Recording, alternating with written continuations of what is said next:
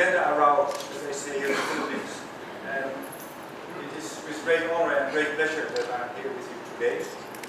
And I would like to really thank Dr. Razal and your colleagues for inviting me to this platform. It's a pleasure indeed. This morning I had an opportunity to walk around the campus, and I'm quite impressed. It's a beautiful area, and it's a pleasure to be here again. Let me also emphasize that I consider this like a conversation.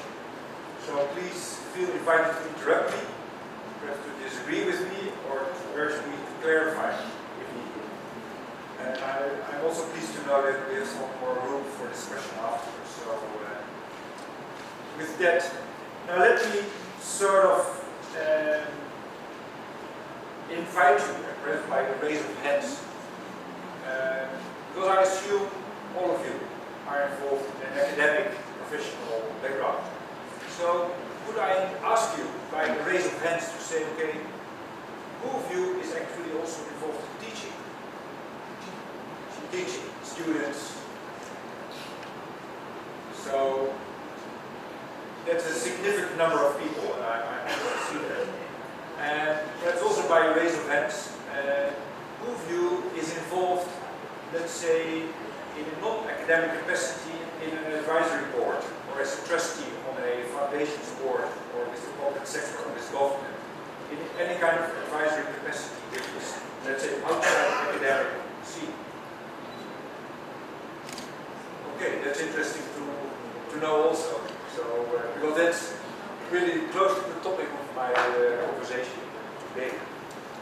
So, let me explain a bit why I came to the title of my current presentation, and that brings me also to my personal journey. Okay? And I hope I speak loud enough for you to understand. Otherwise, please ask me to speak stronger. So, let me explain that in terms of educational background, I got my education at the University of Leiden, and for some time at the Indian Institute of Management in India. And I obtained my bachelor's degree in law at the law faculty, and I proceeded with studying political science. But as the things go in Holland, if you study law, you're likely to end up being a lawyer or a diplomat, or you join the corporate sector. But I personally had an interest in ecology. I was interested to understand the workings of politics in influencing natural resource management. So I got the opportunity to join the Institute for Environmental Studies and took a diploma in environmental studies.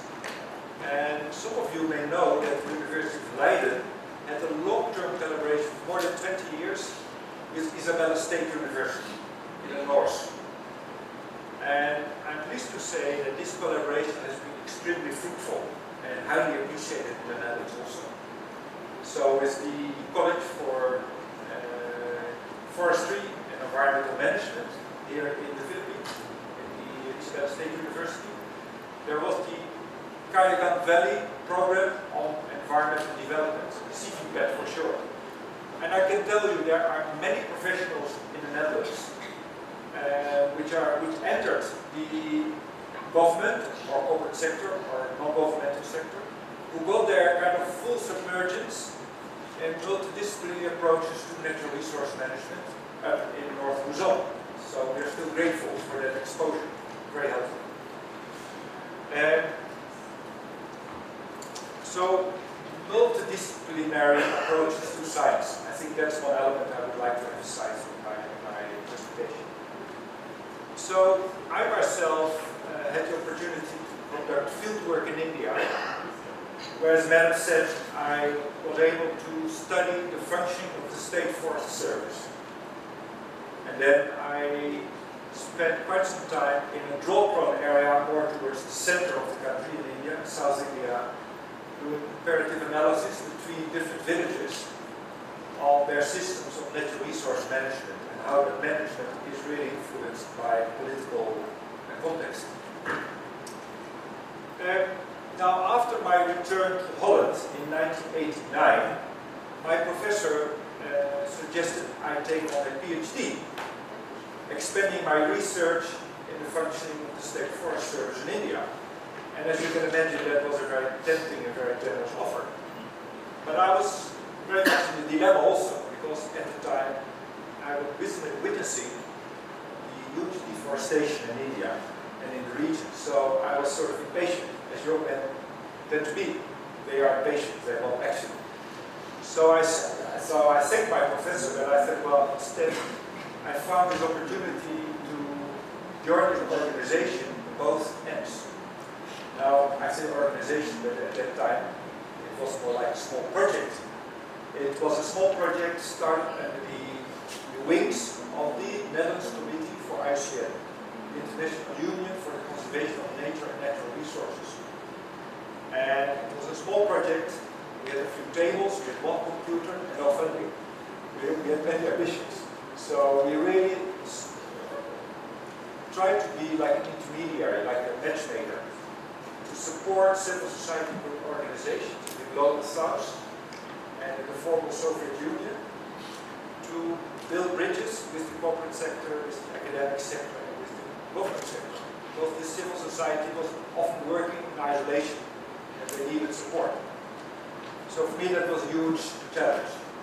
And so for me that was a journey also to start action research program with the scientific sectors. Now, being involved in action research, I think we jointly faced two huge challenges. So the one challenge, and let me move to the next slide. The one challenge is how we can build bridges between the different scientific disciplines. Because as we all know, and that's a common phenomenon, we have a faculty of law, we have a faculty of economics and accounting, we have a faculty of biology.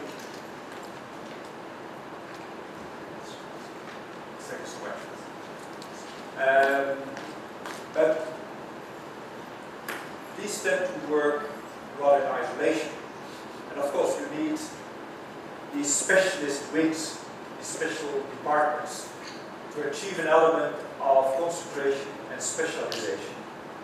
That's the, let's say, the advantage, but it also leads to isolation and fragmentation. And I think that's a challenge. So, if we look at the students who are enrolled in the faculties of law, because I've been in that environment, as you can imagine, by and large, those students leave university and enter the professional services without being exposed to the sort of topics which are very close to our hearts, which is the work of ecology, natural resource management, how to produce healthy food, and how to respect natural cycles.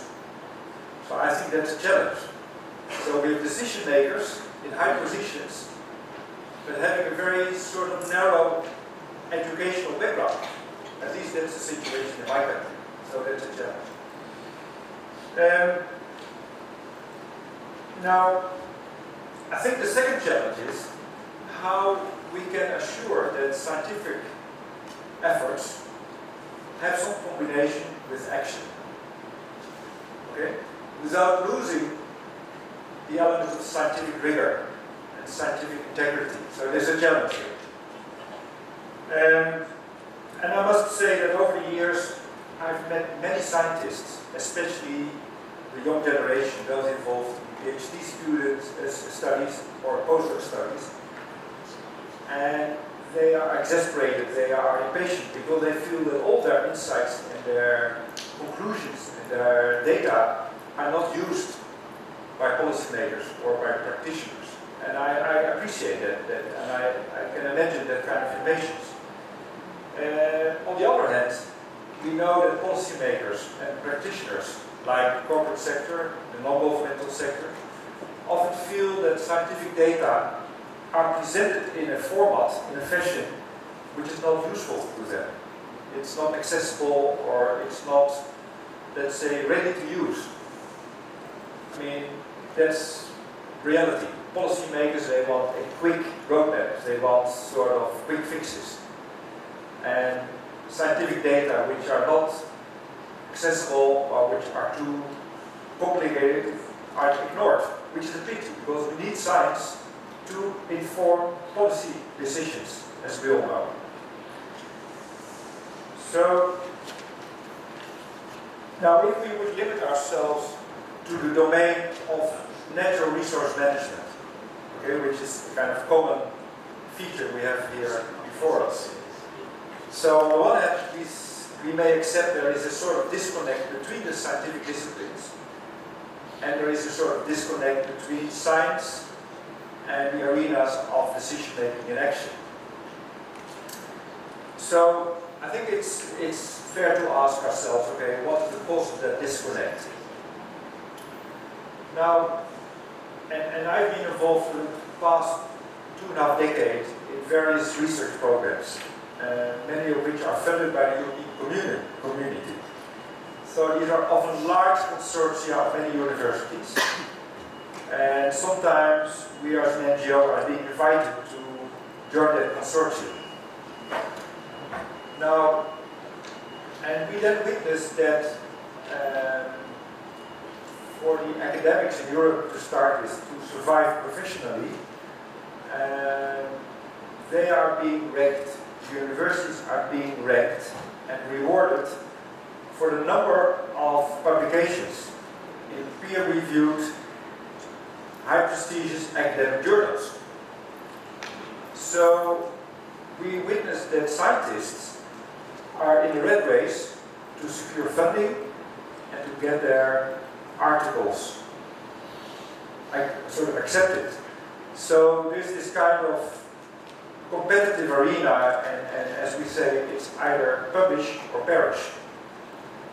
If you don't publish, you don't get your funds, you don't get your reward. So, and that's rather a perverted system. I'm very frank with you here. Because it not necessarily leads to scientific efforts being appreciated by society and being used by society. So, and again, I mean, I'm all in favor of having these articles being published and being peer-reviewed and being scrutinized, but it should not be the only measure by which science is being appreciated and rewarded. I think there are more measures to go on. And bear with me, I'm saying the same mantra, make it my own country. And I'm very outspoken there because people get impatient. Now, and my colleague in the scientific community, they tell me that because of this rat race, they have little time for teaching, so students suffer, and they have little time to be involved in, let's say, extra academic involvement, like in boards or in advisory councils and all that. And it's a pity because we need those experts, as you can imagine. So that brings me also to the funders. And like the European Commission, it's globally one of the largest funders of scientific research. So that's good news. They have these 5-year cycles, large framework programs. It's multi-million programs, billions. But the European Commission is very focused on innovation and excellence. That's their measure of evaluating proposals, high competitive standards. They pay little attention, yes, lip service, but in fact little attention to, let's say, to what extent the scientific community is encouraged and is expected to reach out to their potential clients, which is the non-governmental sector, governments, corporate sector. So the end user, so to say, of science.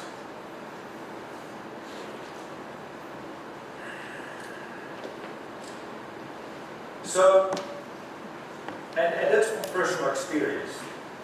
We have these 5-cycle programs, which sounds like reasonable, but if you want to change things, and you know that as much as I do, foresters, agriculture, you need long-term horizons to understand, to see how insights can be adopted in change strategies and land use. 5 years is nothing. So after a program is finished and the scientific research has really sort of served as useful data, there's no time left. and scientists have to run to other projects to make a living. And that is sad, and scientists are frustrated about it. And so it's like a stop-go situation. So that's something for us just to bear in mind. Now also, the clients of research, and I'm one of the clients also, we need to be questioned by our own conduct, because the clients, whether it's the corporate sector or NGOs, governments, often we pay little time to accompany scientists in phrasing the research agenda. That's where it starts. So what are societal needs to phrase the research agenda? And by and large, clients spend little time reviewing the many good data which are coming out of research. So why do we ask scientists to do research if we don't scrutinize, review, read the data? I mean, this is a fact of life. Ask any scientist in Europe, they will make this comment. And we know the shelf life of academic publications is rather short. So it seems like a pity. Now, of course, the key question is how academics and practitioners can sit together and ensure that academic data, which are often highly complex, it's hard work, years of data collection, analysis, that the results can be translated in a format which is understandable to policymakers or to NGOs, who do not have the kind of scientific background or do not have the time to be involved in that kind of research. So, the issue of translation. So, the challenge is how can we avoid that in many good PhD studies, postdoc studies, master theses, scientific articles are sort of archived and left in anonymity. So how can we build bridges to sort of unlock those islands of wisdom? I mean, that's the key question we need to have. Unlocking those repositories of knowledge. I think that's what I feel very passionate about. Now, the past 10 minutes I may have painted a rather grim picture. And I think we have challenges, but I also would like to contradict myself in the same lecture. Because we all witness there are excellent examples of where scientists and practitioners work together. And I would like to sort of invite you to accompany to some of those examples, because I feel quite excited about them. And once again, I mean, it's about collaboration, but allowing scientists to remain loyal to, let's say, common rules of scientific integrity and scientific rigor, because that's quite crucial. Now, I would like to quote a former Minister of Environment, Professor Jacqueline Kramers. And I think she made an important statement. I mean, she's a scientist. Okay? She was in government, she was on the board of Shell, the oil company. So she has her one feet in the science community, the other feet in the practical arena. And she said, well, we need mission-driven science. And we have to acknowledge that value-free science is often an illusion. So let's accept that. Value-free science being an illusion. Mission-driven science, what could that mean? And hopefully I can expand a bit on that and we can have some conversation about it, mission-driven science. Last week, our professor Ben Veringa is a chemist. He got the Nobel Prize for his research in nanotechnology. So, Veringa, throughout his career, so alongside doing research, which is now being rewarded, he was always made it a point to teach first and second year graduate students. That's where his passion still is. And he made in his, let's say, acceptance speech a strong statement saying, well, the academic community needs to be allowed more space for experimentation.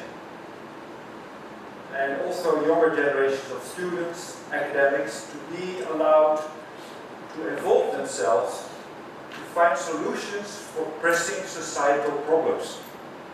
And they need freedom for that, also in terms of fundamental research.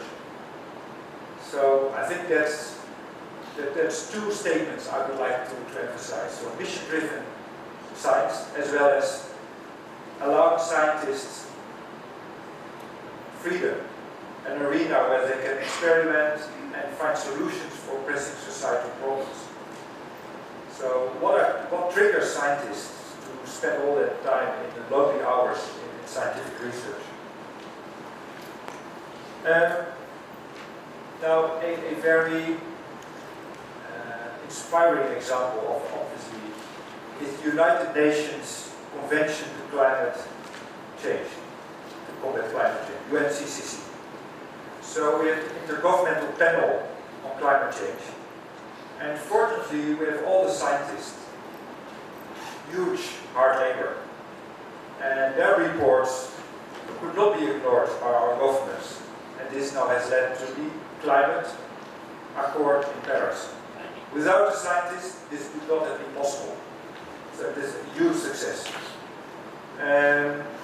Another huge effort is the United Nations Millennium Ecosystem Assessment.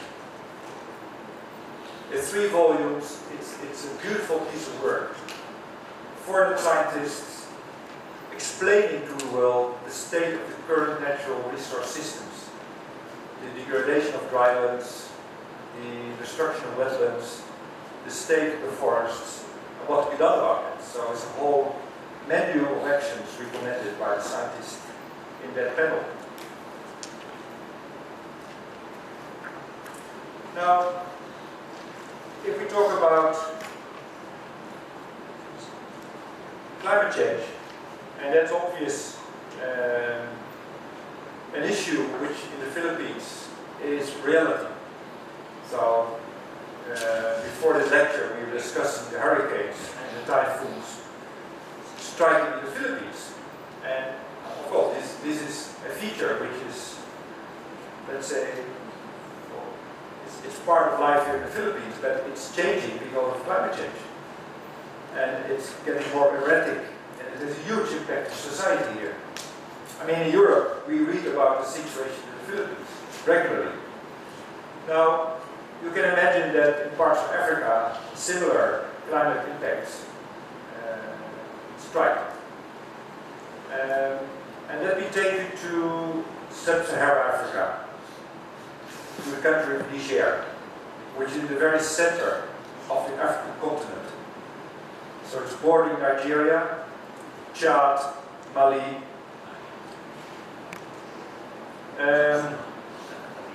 Algeria. And in a sense, Niger is, according to UN statistics, the least developed country in the world. It's suffering from regular food shortages, malnutrition, and even starvation. I mean, it's quite a serious situation out there. At the same time, you might be surprised that parts of Niger offer us really a very inspiring example of probably the largest positive transformation of land use in human history.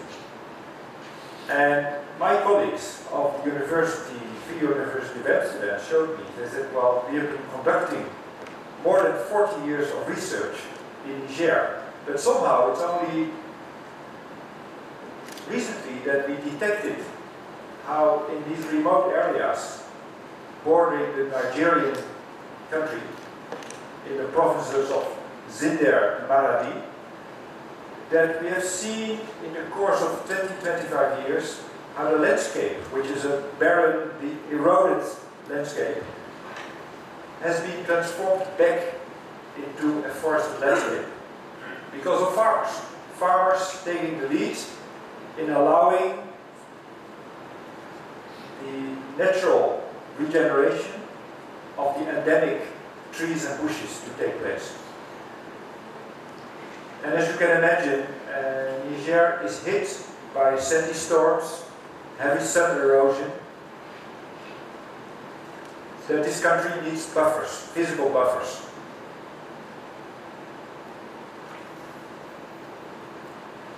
Time-wise, I will keep that in mind.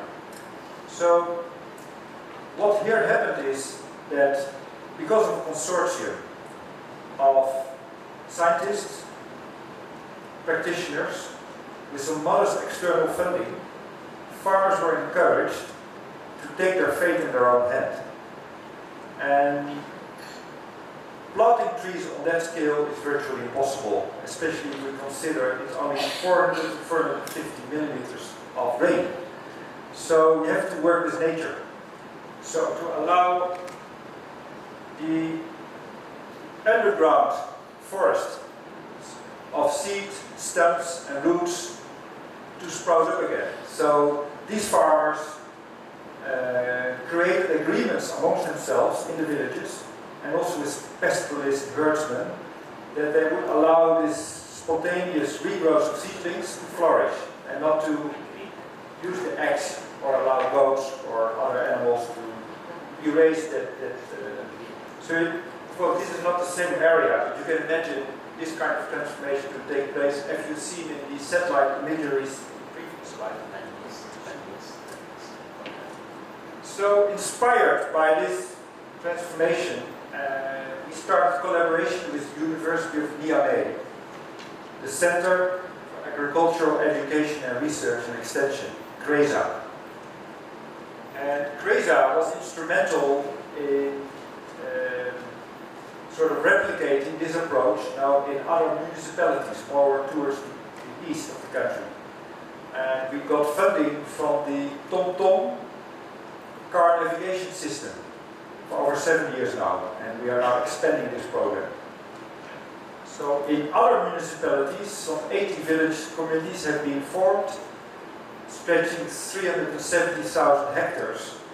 And with the scientists there, we did in-depth monitoring of 11,000 hectares now being sort of under forest canopy cover again.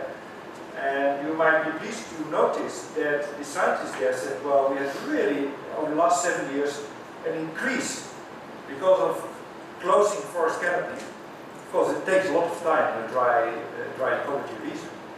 But they have been experiencing recharge of water tables in wells and ponds, yield increases from 100 kilos to 350 kilos per hectare of millets and sorghum. So that's a tremendous increase because of improved microclimate conditions and improved soil conditions because of organic matter, the biomass. And you also see now, and that's what we're now doing with participatory monitoring with the farmers, what it means for the household level. So more food, better fuel wood position for women especially. They can now sell timber in case of shortages, or if there is illness in the family, they can sell a tree, the timber, etc., etc. More fodder for the cattle. So here you see on the right hand, this is Professor Tudu. He's the director of the center at the University of Niamey, with my colleague Israël of the Free University of Amsterdam. And they are leading now a consortium of NGOs and government agencies. And because of the high prestige of Professor Tudu in Niger, now the government is gradually adopting this strategy of working with nature. So let me move on back to Asia. And what we see here is former forest land. This is taken in Sarawak in Malaysia, this picture. This land is now converted to palm oil expansion. And as we know, palm oil is a key revenue earner in Asia. And it's providing millions of jobs in the plantation sector, in the downstream refinery, manufacturing. So it's an important economic driver, I mean, there's no denial. And it's a very cheap vegetable oil also. At the same time, we acknowledge in the World Economic Forum in 2013, they alerted the global society saying, well, it's one of the drivers of deforestation. It's the main emission of GHG gases. So in terms of climate change, it's a factor to regulate. It's also associated with serious land conflicts, land grab and all that. And more so, and we see that now in Indonesia, where an increasing number of districts is now net food importer because of the expansion of palm oil, monoculture plantations. So what to do? How to regulate the palm oil sector? And as Madam in the introduction mentioned the RSPO, yes, in 2005, GOZET's joined the Roundtable Sustainable Palm Oil. And since 2014, I serve on the Board of Governors. So I'm wrapping up now, and I'm coming to some conclusions, because here again in the RSPO sector, we now work with the scientific community. So we have engaged a consortium of scientists called Sensor to really assist the RSPO to measure whether we are making any progress in halting deforestation. So the RSPO, it's 3,000 companies, so plantation companies, brands like Unilever, Nestle, and the major banks. So are we able, because of our certification standard, because we are a brand and also certification platform, to regulate the sector? It is also, and I would like to emphasize, it offers good career opportunities, because we need people with a scientific background to do assessments of high conservation value forest, where hopefully the plantation sector will not expand. We need social scientists to help with resolving net conflicts between companies and communities. We need auditors, and so forth and so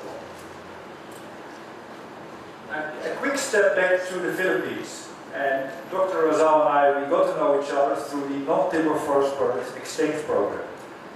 And I feel this is one example. It's a network operating in 6 countries. It has 60 members, NGOs, people from the academic sector, working with more than 600 communities in establishing sustainable extraction of non-timber forest products. And I've been witnessing scientists and representatives from local communities working for long hours in, for instance, developing protocols for sustainable harvesting. I think it's very exciting. And good manuals have come out of that. And I'm now sort of reaching the end of my story here, and this is about the young generation. With our own hands. There's the title of a volume. It weighs 2.5 kilos. It's a huge volume. Produced by a few colleagues of mine, ethnobotanists, in the Afghanistan and Tajik Pamir Mountains.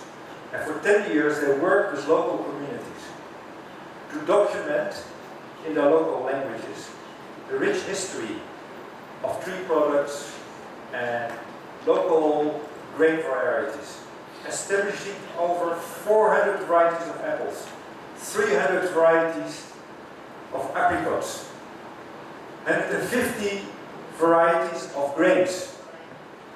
But all that knowledge is stored in local languages. And as we know, the local languages are rapidly disappearing. So that's a tragedy we need to address this priority. And the elderly people say, the young generation is moving to the cities. How can we hold on to the young generation in our communities? How can we have cross-generational transfer of that knowledge? It's a vital challenge. So food, culture, and language ecosystems. That should be our mantra, I feel. And this book is in 3 languages. It's in Dari Persian, it's in Tajik, and it's in English. Huge effort.